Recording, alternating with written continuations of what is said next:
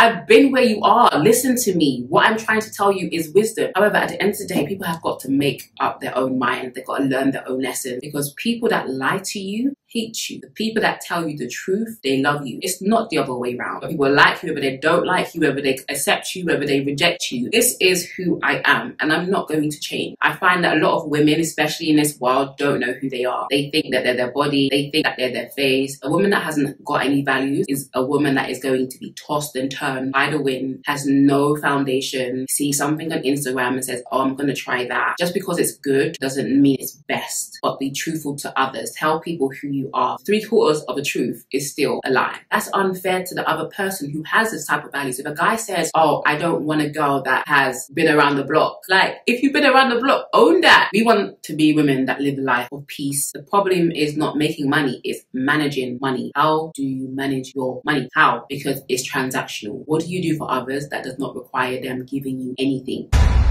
Hey guys, welcome back to my channel. Hope you guys are doing well. I want to first start off by saying a huge thank you to you all for the positive feedback on my last video. I now feel free and at liberty to 100% be myself and share whatever I want to share. It's almost like I've got a new zest for creating content, and I love it. I no longer feel like, oh, I have to create content today. I'm like, yes, I get to create content today. So today we are talking about how to be I've been battling with different titles: how to be a woman of virtue, how to be a woman of value, how to increase your value in this modern day world. And I guess I want to preface this by saying that there's no surprise that our world is crazy and insane, and there's so many different values and belief systems, and I don't know about you, this doesn't completely feel right to my soul. And I have always been teaching about, you know, knowing your value and adding tax, and I believe that we are all born with intrinsic value and we are all of value. However, there are things that we can do to not recognize that value and to demean that value, and so we become invaluable in the world where we are all supposed to be valuable. To be of value means to be able to be used in the service of other people, if that makes sense. It's not only about just being a high value woman, a woman of virtue, just so that you can kind of beat your chest and be like, yeah, I'm that girl. It isn't, and it shouldn't be coming from a place of ego. First of all, we obviously want to be women that showcase our value, to honor and to praise our creator, our God. Secondly, we want to be of value so that we can love and appreciate each other, whether male or female, whether younger, whether older, you know? So I think it's really important that we talk about these things, and I just love that you guys are so much into personal development and becoming better. It actually makes me so happy that the videos that get the most views aren't the ones on relationships, it's actually the ones on self-development and becoming a better person, you know? And I just love that for you guys. So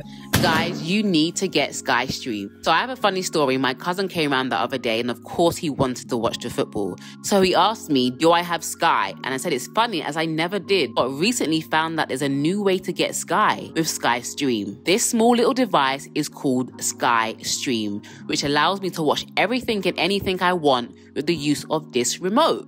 It's the easiest to set up and arrives next day delivery. So no more having to wait for weeks for the Sky Man to come and install a dish. You literally take it out of the box and you're good to go. I can watch all of my favorite content across all my favorite apps like Netflix, Disney, BBC iPlayer, and even Spotify. Like, check this out. Play Succession.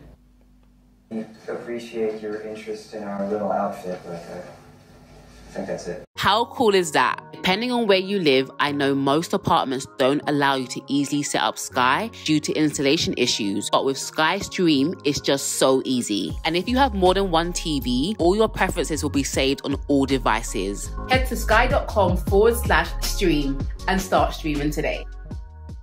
So today I have 12 tips on becoming a high value, a virtuous woman, and just some things that we can bear in mind. Like I said, the journey of self-development is ongoing, and I am better than I was last year. I'm better than I was 2 years ago, and I'm going to be better than I am this year, next year. And we just keep on going from strength to glory, and it's going to be wonderful to see, because not only do we benefit from it in our own lives, whereby we're able to live a life of peace and joy and go to sleep at night knowing that we haven't seared our own conscience, that we haven't done things that we know we shouldn't have done, and have to live with inner turmoil. We want to be women that live a life of peace, that create peace, that bring peace, and that live in peace. So I have 12 tips for you guys. There's obviously a lot more, but in today's video, this is what we're going to be talking about. So the first tip for you guys is to cultivate self-awareness, okay? And self-awareness is about understanding your strengths, your weaknesses, your values, and your priorities. And this is something that I've been wanting to do for a while. So I'm going to give you guys a challenge, and then I'm going to do this after I've created this video. Or create a mission statement. If you've ever worked at a company, if you've ever created a business, they have mission statements for their company. And this tells anyone that comes into the company, that is employed by the company, and shows other people in the world what that company and what that brand is about. So create a mission statement of who you are, like who you are and who do you want to be seen as. And I know, like my last video, I talked about transition and changing, right? And it's important that we write ourselves a new mission statement, right? We may have done things in the past that we are not completely,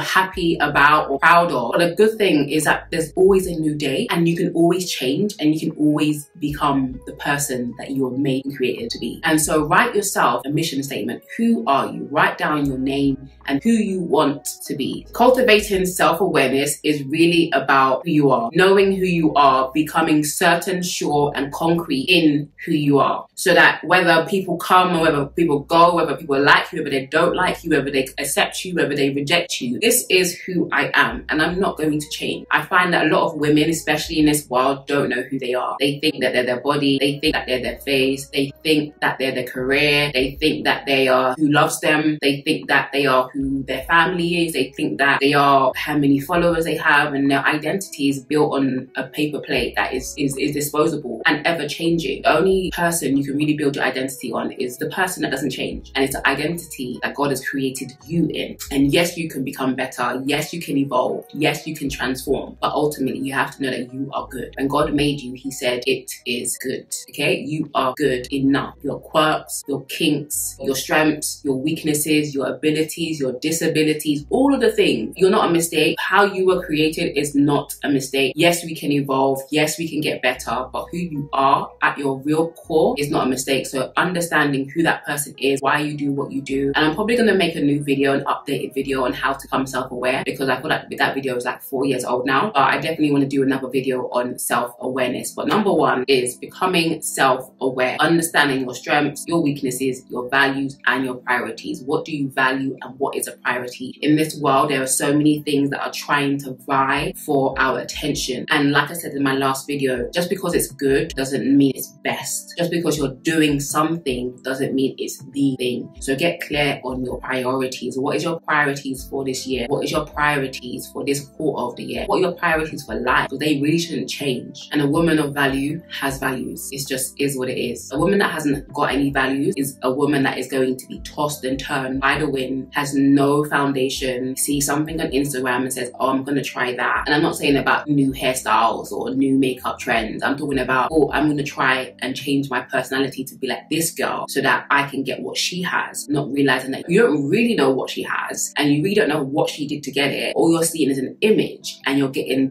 inspired by an image you probably couldn't even handle yourself. So be careful when you're praying for other people's perceived blessings, what it looks like to be a blessing, because you really don't know what they had to do to get that, and you probably would not be willing to do that, whether it's good or bad, whether they had to work 100 hours to get what they have or get to where they are, or whether they, I don't know, scammed or got caught up in whatever to get what they got. So I never compare myself to anyone. I get inspired, yes, but I never want to replicate someone. So a person that doesn't have their own set of values is constantly looking for values in other people that they can replicate, and that's genuinely when you stop being yourself, okay? It's okay to be inspired by other people, but you cannot be anybody but you. So be the best version of you. Number two, be kind and compassionate. Show kindness and empathy towards others, even if they are different from you. Like, I do not have to agree with you. I do not have to agree with your lifestyle. I don't have to agree to respect you. I do not have to agree to love you, but I can be kind and show compassion, because we just don't know what people are going through. And we always wait until someone dies to say, oh, be kind, or someone commits suicide and you say, be kind, after you bullied the hell out of them, you know?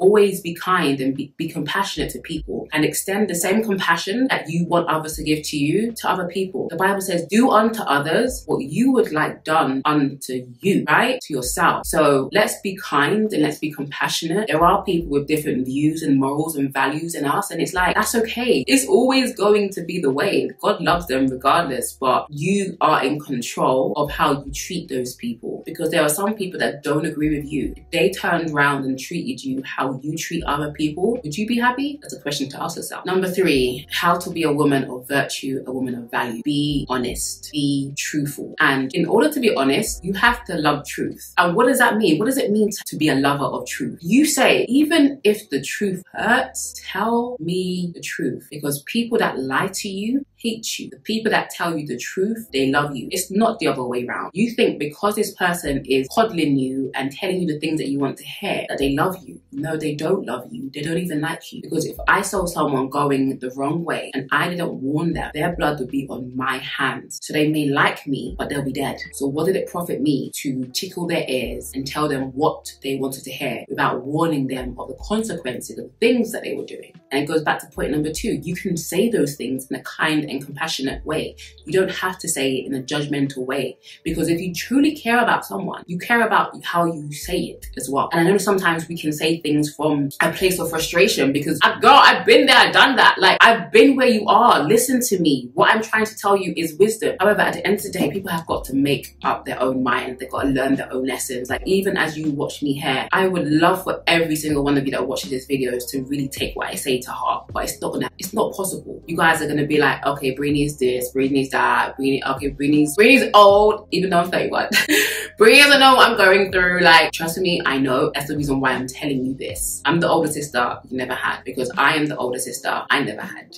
So be honest and truthful. Honesty is a foundation of a virtuous life. Be truthful in all your interactions. Not only be true to yourself, but be truthful to others. Tell people who you are. And this is one thing I'll share with you guys. In my last relationship, because I carried some shame, which I didn't realize at the time, because I carried some shame about my past, I told him half truth. Not half truth, 3/4 of truth. I didn't tell him the complete truth because I still had shame. And 3/4 of the truth is still a lie. And that caused a lot of problems in our relationship, because I couldn't be honest because I felt shame. So let the shame go, let the pain go, let it go, let it go, let it go. You did it, you're forgiven, move on, let's go forward, let's become the women that we're supposed to be, okay? So be honest about who you are to others as well, because if they reject you, it's better they reject you, because they have a right to have their own values and to value what they value. So if you are lying to them and saying, I'm this type of person when you're not, or I did this when you didn't, or I didn't do this when you did, that's unfair to the other person who has this type of values. If a guy says, oh, I don't want a girl that,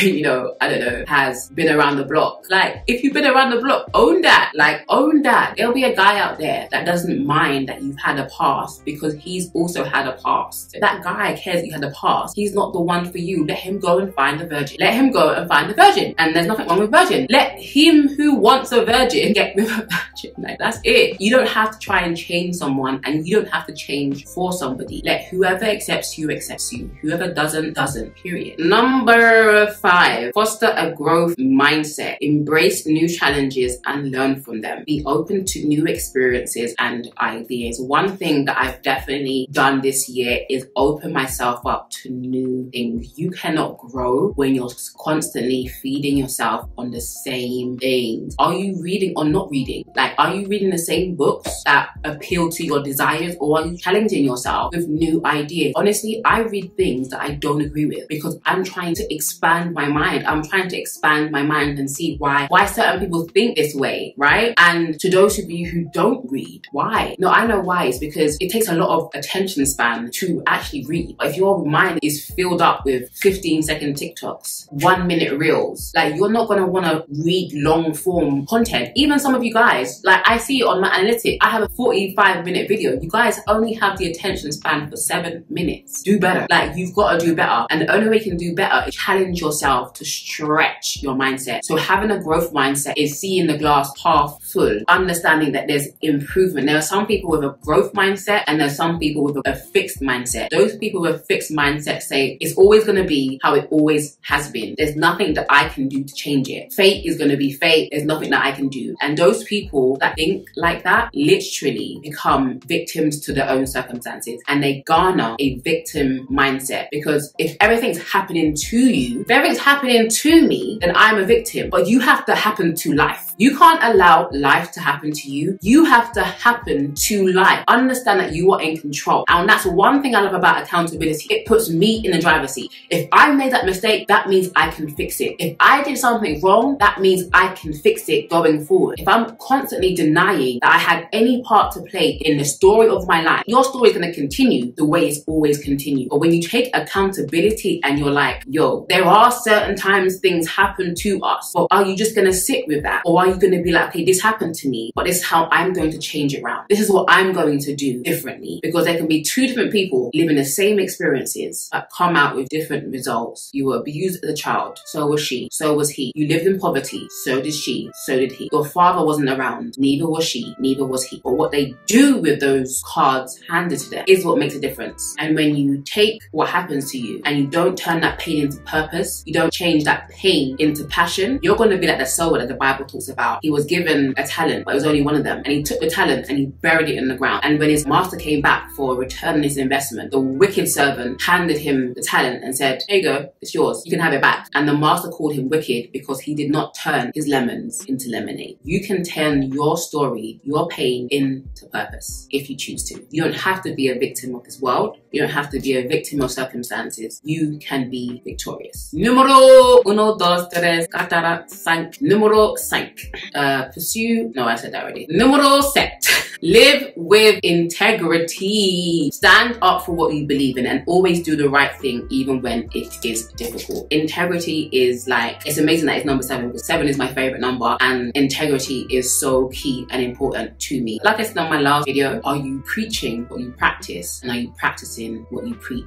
Integrity is the inside and the outside matching. That's what integrity. It means to have heart. It means to stand for something and stand 10 toes on that, whether the times are changing, whether the world says it's okay now, even though you know it's wrong. Living a life of integrity allows you to sleep peacefully at night. When there is a conflict of what you believe in the inside and what you're doing on the outside, it causes disruption, it causes stress, and it causes a lack of peace. And in psychology, we call it cognitive dissonance. There's a dissonance going on. It's not matching. There's no harmony. Harmony. To be integral, to have integrity is to be harmonious. What you believe, what you do is one thing.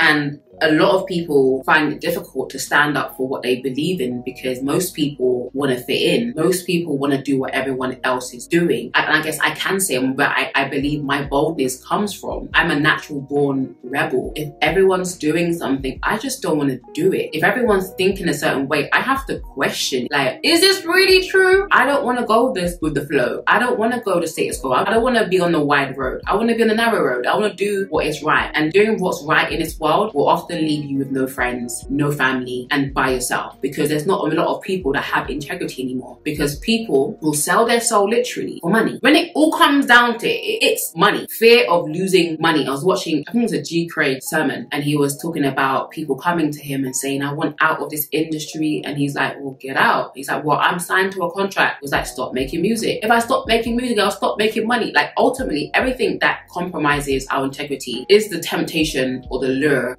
of money. And that's why we have to be content with whatever we have. Like, whether we have or whether we don't, whether we're going to win or whether we're going to lose, we're going to have integrity, because integrity is going to allow me to sleep peacefully at night. And you need peace in order to live a virtuous life, in order to live a life of integrity. Number 8, become financially responsible. Manage your finances well and avoid excessive spending and debt. Someone sent me an anonymous Q&A on Instagram, and they said to me, how do I get taken more seriously? Or how do I become, I can't remember what she said. I think she's like, how do I mature? How do I grow up? And the first sign of maturity is, how do you handle responsibility? Do you pay your phone bill on time? If you have a car, do you pay for your car on time? Even a minor thing that seems minor. Do you allow your petrol to get low until you fill it up? Now let's be honest, like last time I filled my tank up, I did allow it to get to 10%. But on a usual day, if I see my petrol getting low, like 0.5%, I will fill it up. And And this is not talking to those who don't have money. Like sometimes you just have enough money to fill up your tank, and I'm not talking to that. But I'm talking about being responsible, staying on top of things. And one thing that a lot of women struggle to stay on top of is their finances. Some people just never seem to have enough. And it's not because you don't have enough money. It's not because your job does not pay you well. Although there are some people that do, and you need to find a new job. They need to put some respect on your value. That's a topic for another day. But there are people that make enough money. Problem is not making money, it's managing money. How do you manage your money? How? Are you responsible? Are you living within your means? Someone asked me on anonymous Q&A, they said, should I move out and what are your thoughts on living with other people? I said to them, you should only move out if you can afford your rent twice. If I was really talking to someone, I would say 3 times. Because there are going to be times, especially if you have a freelance job, you don't know where that rent is coming from. And if you're living rent to rent, just barely sweeping by, you cannot afford it. And I always say, if you can't buy something twice, you can't afford it. So if you have to live with other people to make the rent cheaper, because cost of living is not for the weak, that it's a real thing. If you have to live with other people to make your life easier, then do it until you're able to afford that rent twice. Because some of these landlords, they're just wicked. Like they'll be like, okay, we want the house back now. We want the apartment back. Or they'll be like, because you were late on your payments, we're gonna have to evict you. Like there's so many crazy things that can happen. So yeah, be responsible with your finances, manage your finances, and don't let your finances manage you. There's so many free resources out there that shows you how to budget. Get on to that. Number 10, practice self-care. Take care of yourself physically, emotionally, mentally, and spiritually. Eat well, exercise, and manage stress. Obviously, I spoke about this in my 2023 checklist,